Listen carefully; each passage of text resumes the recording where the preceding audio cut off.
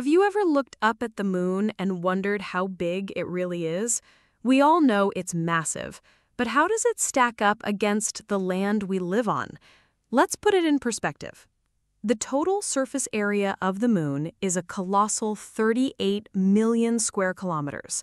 To put that into perspective, you could take the entire continent of Asia, the largest continent on Earth, and it would still not cover the moon's surface. Now let's think about individual countries.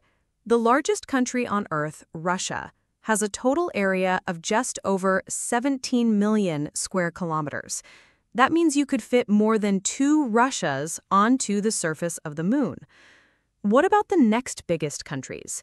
Canada, China, and the United States each have an area of just under 10 million square kilometers.